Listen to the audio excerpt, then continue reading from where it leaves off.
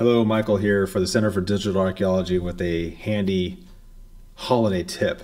It's that time of year where people might be thinking about putting together photo books. It's actually it's getting a little on the edgy late side, but there's still time. Today is technically Cyber Monday, and there will be plenty of deals out there to be had. But these things, phones, camera phones, make doing photo books challenging. My wife likes to put together a photo book every year. And what she really cares about are the photos of us and principally, of course, of our kid. And so I have pictures on my phone. She's got them on hers. You know, I'm using Google Photos and Dropbox, and she's doing whatever she does. You know, it's a big challenge. And so to do this exercise, I sat down and went, okay, I have photos in all of these different locations and on different devices, in different folders, in Dropbox, etc. How can I get all of these things together? And then from that, how am I going to find just the photos from 2015? And from there, how am I going to find the photos of 2015 that are about us? So there are plenty of tools that can do this out there. You have Picasa, you have Photos if you're a Mac person, but I'm going to go across the board and say Lightroom is amazing. We love it for all sorts of different reasons, but I'm going to give you a little Adobe Lightroom challenge here. So I time boxed this. I wanted all my photos in one place. I wanted them to be able to find the 2015 photos of my family. I also wanted to deduplicate all the millions of copies we had. And so I'm going to show you what I came up with here. So this is Adobe Lightroom. After what I've done is I simply imported all of the photos from all of the different possible places that they were. I just pointed all of the different photo locations that I'd had poorly managed over years. And you can see here on the left hand side that we're dealing with images that go back to 1995, and that really kind of gets bulked up in 2012, 13, 14, 15, because guess why? We had a kid. So this isn't all of our photos, but this was all the photos that were running around on the different drives, and for sure were all the photos of 2015.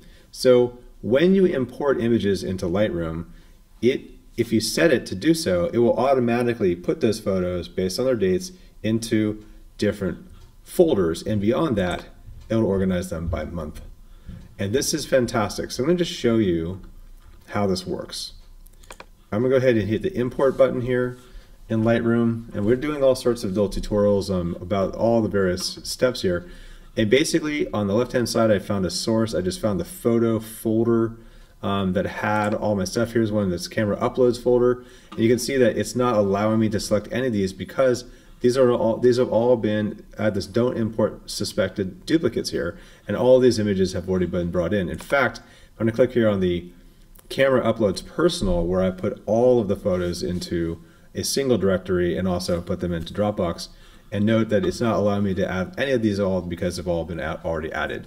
But had they been able to be added, I simply just selected into subfolder, which in this case was this folder, by date, and then it's going to magically put them into that folder and organize them all by date, all the way down to the single day. Okay, so that was the first step. Give me everything for 2015. Excellent. And in the new version of Lightroom, known as CC 2015 or Lightroom 6, we have a new power, which is people. So we've seen this done before, but I gotta say they've done a pretty great job, and I'm just gonna go ahead and hit the O button here to bring up people. And here we have all the named people that we're seeing in that are here in 2015. So if I want to see all the pictures of Ignacio, here they are. I can just double click on them. This is the day he was getting his first haircut in 2015. He was really excited about that. Let's find a better, cuter shot of him. It's one down here I love, and boom. So all the photos that are otherwise happening in this directory here, but this is a really easy way for me to get directly to the photos of him, of my wife, of us together. And I simply went through and selected them all and made a collection and saved them out, just basically saved them out onto a drive, handed them to her, and she was good to go. So I brought over, what, 7,900, almost 8,000 photos without duplicates into a single directory Then from there, organize them by us by names, which it did automatically. You should check that out, and it worked great. So that is my handy tip to kind of keep the peace in your family, and I hope this helped.